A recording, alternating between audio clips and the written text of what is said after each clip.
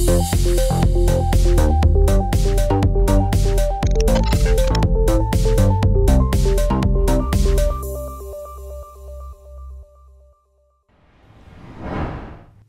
again everyone, and welcome back to Learn Linux TV.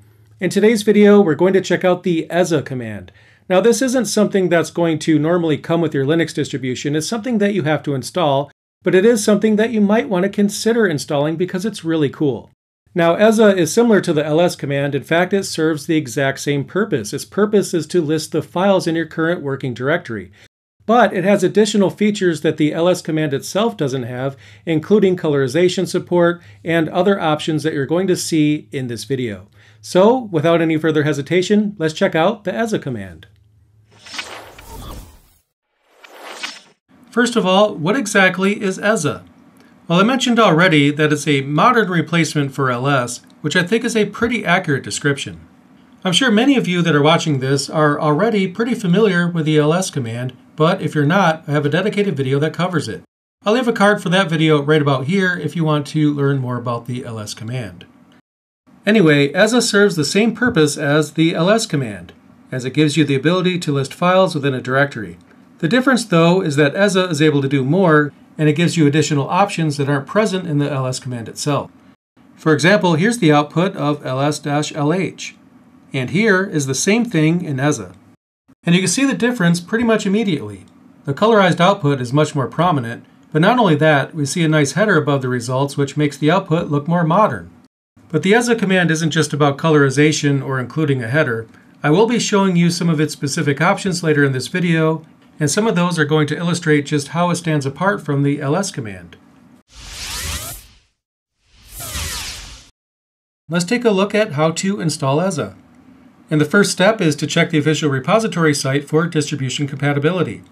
As you can see, there's a handy table within the repository that details which distribution feature eza in their repositories. And if your distribution just so happens to have this package available, then all you have to do is install it. Now also keep in mind that this particular table right here might change depending on when you're watching this video. So what I recommend you do is consult the official repository site for the updated table. That way, if they add additional capabilities, you'll have the latest version. I'll leave a card on the screen right now that'll take you directly to this page. All you have to do is scroll down, find this table, and check to see if your distribution is supported. And if your distribution is on that list and it shows that the package is available within the default repositories, then all you have to do is install it. In my case, I'm currently running Debian 13. So what we'll do is run sudo, then apt install, and then what we'll do is install the eza package just like that. So I'll press enter, and then I'll press enter again to accept the default of Y. Notice that Y is capital, so by simply pressing enter without answering at all, it's going to assume the default, which in this case happens to be Y, so I'll simply press enter. And now that we've installed it, the command should be available. To confirm that, I'll run command-v and then eza, just like that. And as you can see, it is available. Now in my case, as you know, I'm running Debian, so the process was pretty simple. I just used apt to install the eza package, and now it's installed on my system. But if you're using a different distribution, and if the package is available for that distribution's repositories, then all you have to do is use your distribution's package manager to install the eza package. And now that I have it installed, all I have to do is type eza just like that, and as you can see, it works. Anyway, now that we've covered how to install eza, let's see it in action. And if you're already familiar with the ls command, then eza is very, very easy to get started with. In fact, some of the options that you use with the ls command will also work with eza. It's not necessarily a drop-in replacement for the ls command because there are some differences, but for the most part, the basics should work the same way. Now the simplest example of the eza command is to simply type it just like this with no options or arguments.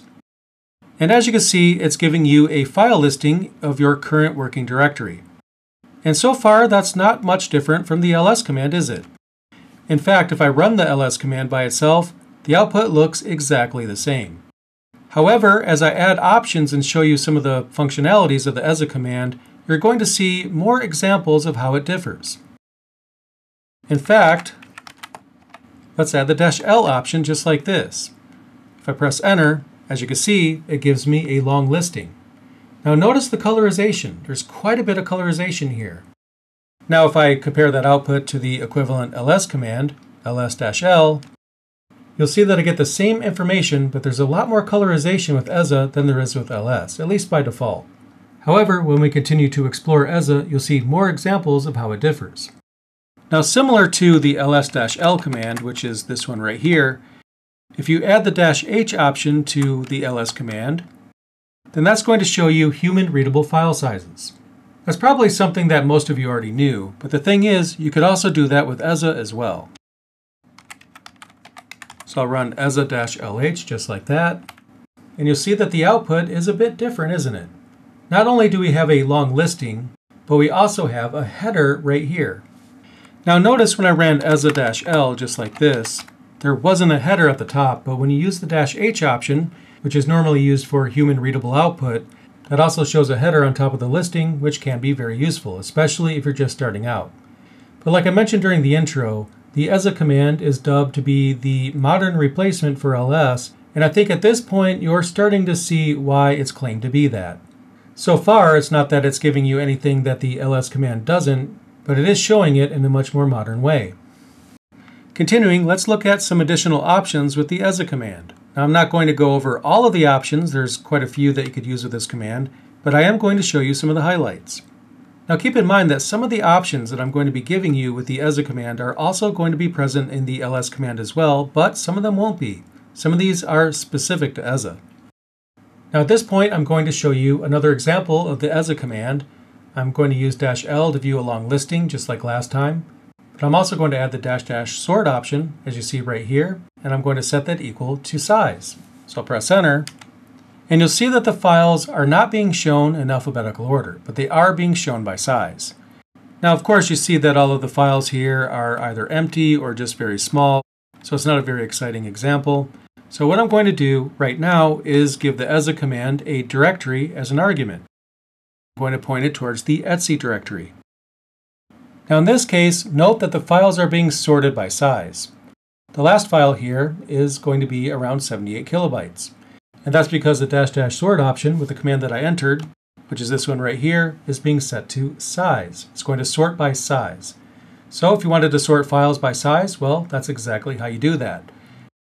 Sorry to interrupt myself, but I just wanted to let you know that I really enjoy making this content for you guys. I have a ton of fun. If you enjoy the content that I produce, then please consider supporting Learn Linux TV. The thing is, producing content like this isn't cheap. So by giving back to the channel, you can help me make even more content for you guys. And to find out more about how you can support Learn Linux TV, what you could do is go to support.learnlinux.tv, and there you'll find some of the ways that you can help support the channel. Anyway, let's get back to the video. Now let's see another example. Just like before, I'm going to type EZA, and then -L because I want to view a long listing. But what I'm going to do is add a brand new option, --group, then directories first, just like that. I want to group directories first. And to make this example more entertaining, because the etc directory is larger than my current working directory, I'm going to pick on that directory again, and I'll press enter. Now in this case, you should see the difference right away. Here we have only files for the most part. There's some symlinks as well, but there are some folders and files. But what this is going to do is show all the directories on the top of the list. So if you wanted to see directories first within the output, well, now you know how to do that. Now here's another example that I think is pretty fun. What we're going to do is type EZA, and we're going to give it the --tree option just like this. Now I'm going to omit a path right now just to give you a general idea of what this command does, to keep it simple. When I enter that particular command, when I use the --tree option, we see a tree view. And this is very similar to the tree command in Linux. So for example, I could type tree just like this if I happen to have tree installed, and I do. So I do see pretty similar information here, a directory tree, but as you can see, it looks a little bit better when done through EZA. I think that's pretty cool. We see colorized directories right here. We see gray lines instead of white. I think that looks a lot more cleaner. In fact, I prefer that. I think that's awesome. Continuing, I'll give you some additional examples with the EZA command. I'm sure some of these will help you guys out, but if nothing else, it'll show you some of the additional functionality of EZA when compared to the ls command. I'm going to use the option -- only -files. That's the next one I want to show you guys. And again, I'm going to point it to the etc directory. Now I think given the option that I'm using right here, the only files option, makes it incredibly clear what's going to happen. And sure enough, we see only files. Now similarly, what you could also do is show only directories. And to do that, we simply change the word files to dirs, just like this, and I'll press enter, and now we're seeing only directories. So I think these two options are fairly self-explanatory, but it might come in handy if you want to view only files, or perhaps you want to view only directories. Now for another fun example, what I'm going to do is switch to another terminal, and what I'm going to do is connect to one of my development servers, which is going to be this one right here. Now press enter. I'll say yes. In this particular instance right here is a Raspberry Pi, as the name would suggest. And this is the server right here that I use to write code on. So if I go into my Git directory, then admin, and I'm going to go into the config-majig folder. And this is a utility that I covered in a previous video. It's something that I've written myself. It's basically the solution that manages all automation across my systems. Servers, workstations, pretty much everything. I'll leave a card for a video that goes over this particular solution right here if you're curious about it. But the point is, what we have right here is a Git repository. And this leads right into the next example. What I'm going to do is just show the directory listing right here with EZA. You'll see some of the files that are included inside my repository. And we only have 5 files right here at the base level of the directory. But what I'm going to do right now is show you a really cool example. So I'm going to recall the previous command. And what I'm going to do is add the -- git option, just like that. Now in this case, we're able to see additional information about the repository. EZA is able to determine whether a file has been committed, whether it's been changed pending being committed, and things like that. Now I don't want to get into a complete tutorial about Git itself, but what I'm going to do is just show you an example of the repository changing. So I'll use the touch command to create a test file, just like that. And now I'll recall the previous command, eza-l --git. And we see the letter N next to test file. That's telling me that that's a brand new file. It's not a part of the repository. And if I want to include it into the repository, I have to commit it. Not all of you are going to be using Git, but if that's something that interests you, you could use the -- git option to view information as it pertains to the repository. So that way we can incorporate Git information or version control information into our directory listing. That's just awesome. Now, of course, there's other options that exist with the EZA command as well, but what I wanted to do was show you some of the highlights, and I've done that. And the thing is, EZA is available for free, so why not install it? If you want to take your ls command to the next level and make it more modern, well, that's what EZA was built for. So check it out if you're interested. And there you go. In this video, we checked out EZA, the modern replacement for ls, and I hope you enjoyed it. Now, EZA is one of many utilities that you can install on your Linux system. Definitely check out other videos on this channel for other Linux-related shenanigans that you can install.